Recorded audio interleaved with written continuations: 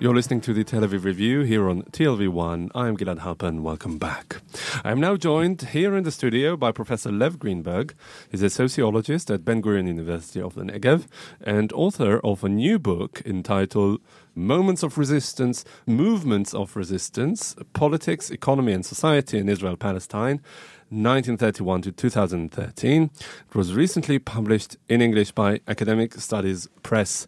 Hello, Lev, and welcome to the Tel Aviv Review. Hello, thank you for the invitation.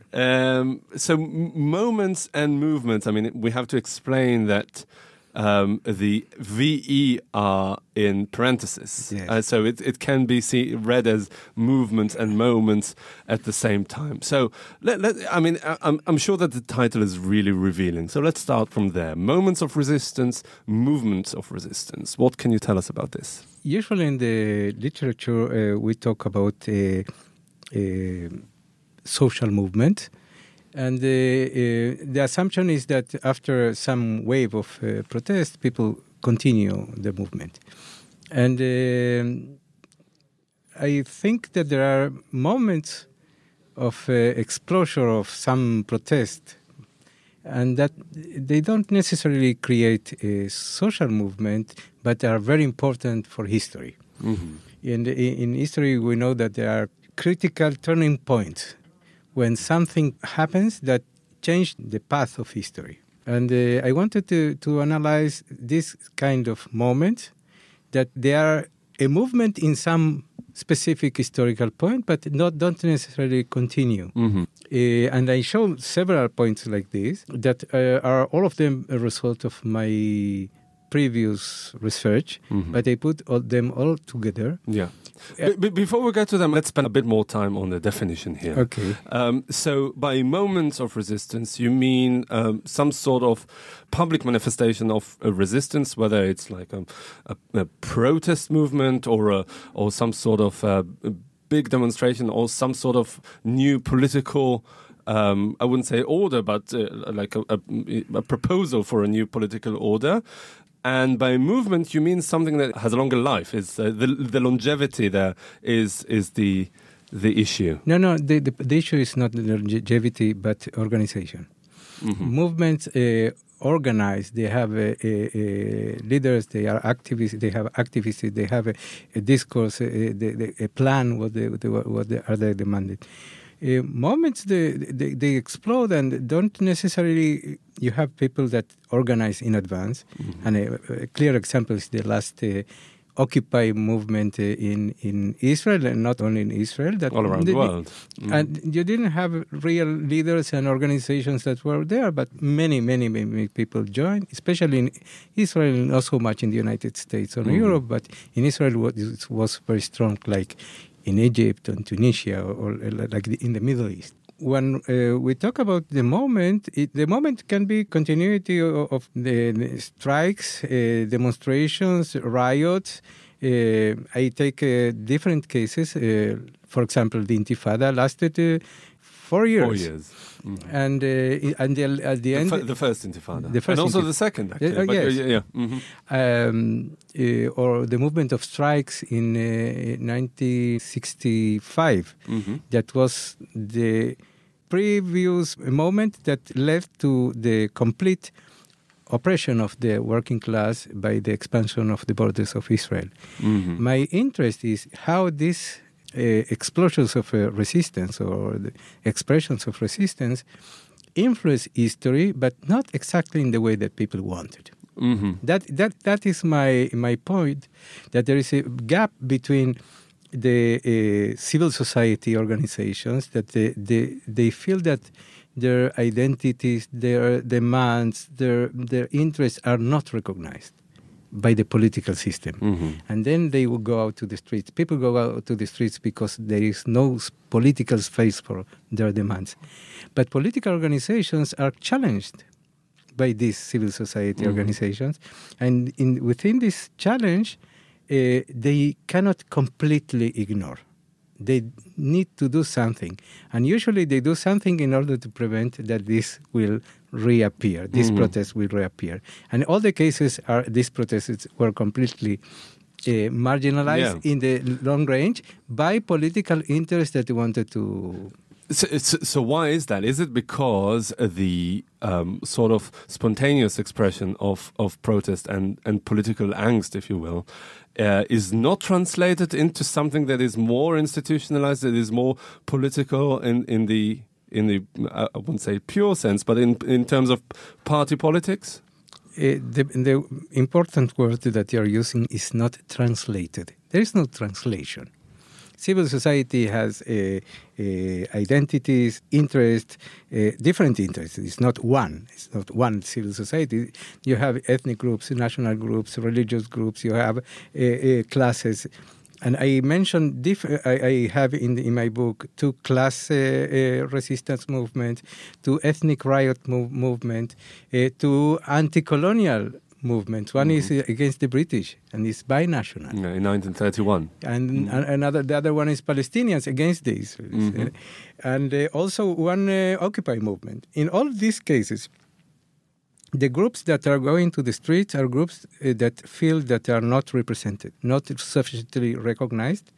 And then they demand from the political elites to recognize their demands, to recognize their leaders, and to be represented. The point is this, that if they were not represented in the past, the most usual reaction in the case of Israel, I'm very sorry that most of the cases were oppressed in the long range, the political elites feel some kind of challenge, and they feel that they need to do something to open some space, but then immediately close it. They are not translating the demands into, and now we are going to represent them. So what you're saying is that all these protest movements are set up to fail? No. This is a very good question. No, because if there's really no scope for success... I show different cases of some type of success, and the important point of the book is that I'm explaining all Israeli history of politics through these 7 cases of resistant movements, and how they shaped history in a way that not necessarily represented what the people wanted, but influenced the political system in general. It doesn't mean that all cases fail. They have different kinds of success. And, my students were protesting that they didn't see in Israel any real case of complete success. And this is the reason that now I moved to compare with other cases that they did succeed to get real representation. Like, for example, Tunisia is a very good example. Chile is a good example. And now you see even in Spain some organization of the main people that were doing this protest in the Indignados. The Indignados, now they have a very strong party that is challenging all the other parties. You're talking about Podemos. And this is exactly the point, that the political elite, existing political elite, are very afraid of the challenge and the possibility that this resistance movement will be represented really. But if we go back to some of your theoretical underpinning to this research, there are very obvious power relations here, and the established politics is always more powerful than the resistant forces. So if the establishment applies itself to stifle the protest, there's really very little chance that the threat that they pose to the establishment is real. Okay, I want to divide your question into 2 points. The axioma that they are always more powerful is not correct. And sometimes civil society has so much power that they can change politics. This is one point that is very important to understand. Second is that sometimes there are political elites that have a clear interest to join the masses and to represent them. And then in these cases also they can change politics. And the examples that I gave you are clear examples that the political actors understood that this moment of resistance is a good moment for them to join them and then represent them. This is possible. The case of Israel is very sad, because this is a case that we have very, very strong political parties, and they have a lot of power to manipulate the civil society. Yeah, rallying power. They have a great rallying power, right? Yeah, it's from the very beginning, from before the British.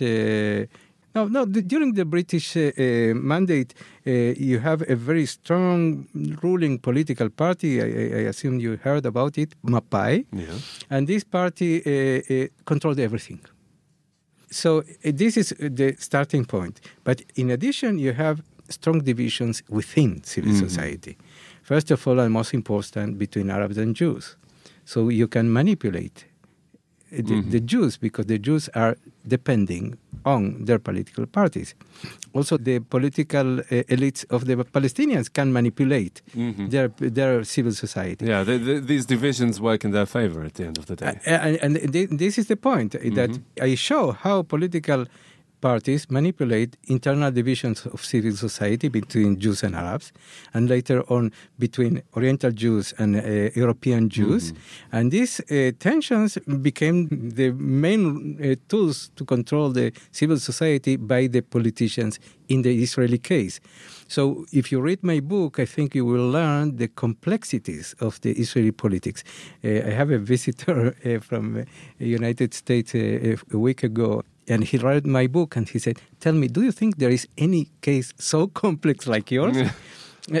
I assume it doesn't only apply to the topic that you explore in your book. I mean, anything that you can say about Israel is perhaps the most complicated version of this issue that you can come up with. Yes, it's complicated, but it's not. The point is that the political elites still are very, very, very powerful, still have a lot of tools to manipulate civil society and to prevent representation. Is it because of the internal divisions within the civil society? Is it because of the external threat that, this siege mentality that is really prevalent in the Israeli mentality? Or all these factors combined? The capacity to manipulate threats is not peculiar to the Israeli case. Politicians like it very much. Because if you are under threat, you need me to protect you. And this is the case with external enemies, and nationalism is based on that. But this is a case also in ethnic divisions, because you are afraid of the other, then you need me, the politician, to protect you. And then this is part of the manipulations that I'm describing in the case. But there are other types of manipulations, for example, cooptation. To take the leaders of the resistant group, of the oppressed group, to give the leaders, only the leaders, some sort of power, and to maintain the basic structure of inequality between the groups. This is the case of the Oslo agreements and peace negotiations, where the Israeli military was unable to repress the Intifada. Then they came to the conclusion they needed Arafat to do it. And Rabin said it very, very clearly. Arafat will have no democratic limitations to represent the Palestinians. Yeah, he would do it without the High Court and without B'Tselem. Right? Exactly. That's the famous without quote. Civil rights. Yeah. If you don't have civil rights, I can use. And it's probably the same for the Black Panthers, right? No, the Black Panthers was a kind of manipulation of the tribal enmity between the Oriental Jews and Ashkenazi Jews, because then you have the two big parties. The left and the right represent ethnic tribes. And this was constructed since the ethnic riot. Then the Labour Party and the left repressed the Oriental Jews, and then the right wing became the defenders of the Oriental Jews against the Ashkenazi. This is the construction. But pay attention to these two examples I'm giving you.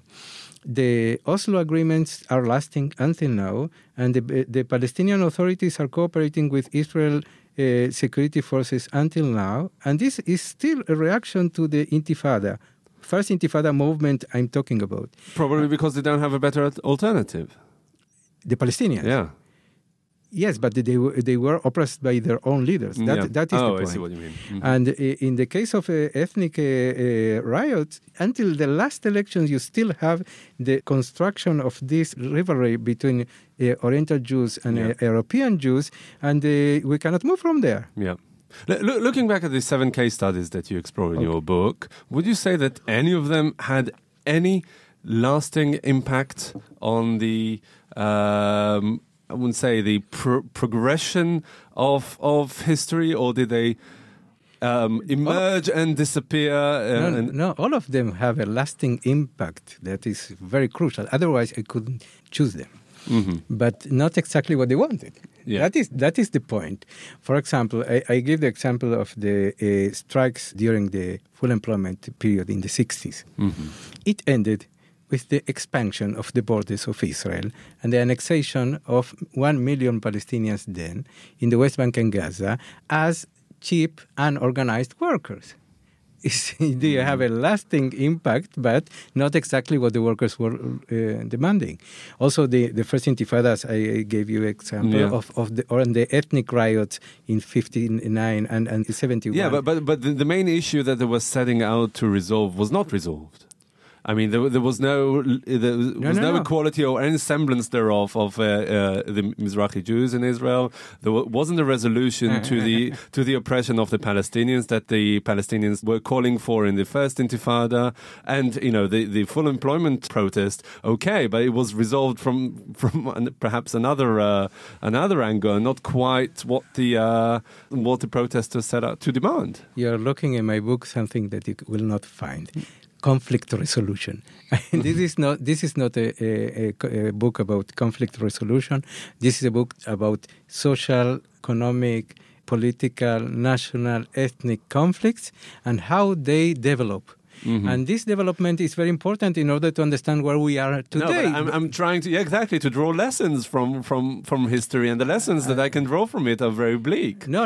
I show very, I think, interesting theoretical lessons. You're not looking for theoretical lessons. You want solutions. Exactly. That is what I don't know. I tell my students all the time when they ask this question, because if I had solutions, I wouldn't be a professor. But the point that I did some theoretical conclusions very important. For example, class struggle is usually at the beginning recognized, represented. There are some negotiations because when workers strike, you cannot ignore them. And in the next step, the power is completely broken by structural means. In the first case, in the 60s, it was broken by the insertion of non-organized workers from abroad. Exactly the same in Europe. They took workers from Turkey, workers from North Africa, workers from India. And then you have what you have today in Europe. And the second point was against the strong workers, those that are in the public sector, professional workers in 1980, and they were broken by the neoliberal economy. The neoliberal economy, it means that we cannot break the power of the strong workers through bringing workers from the third world. We need to break their power by weakening the state. Right. And the capacity of the state to employ them, and the employment of competing workers that may be even professional, etc., but they have no collective agreement. But the flip side of it was that those who were previously the working class had another class coming in that was lower than them, and by implication became more middle class. This divides the workers, obviously, and this is a solution for capitalism, clearly. Yeah. But it's not by mistake that I end with the Occupy movement. Because the Occupy movement, in some places, I'm not talking about the United States and England. I'm talking about places where these were mass movements, really mass movements that took millions to the street and have more than 70% support of the population. And these mass movements included middle classes and lower classes. And this mass movement created some kind of identity of we the people. Yeah. That is a kind of demand of democratization of the system, because the neoliberal system is not democratic. This must be clear. It's a rule of a very small minority that influence directly the politicians, the treasury, and they rule in a way that most of us are outside. Yeah. And this is the reason, this is my point in opening political spaces, that when you are not represented, you go to the streets. Yeah, you go to the street. And also I think that the Occupy movement, especially here in Israel, is perhaps the best example of the strategies of the power to water down the protest. I mean, they basically took every measure possible to do it. Exactly. This I ended my book in 2013 because that was the last day that I wrote. But we could write it now. Now it's even worse. Yeah. Okay, Professor Lev Grinberg, thank you very much for coming in. You're the author of Movements, Moments of Resistance, Politics, Economy and Society in Israel, Palestine, 1931 to 2013, as well as a sociologist at Ben-Gurion University. Thank you very much for coming in today. Thank you very much for the invitation.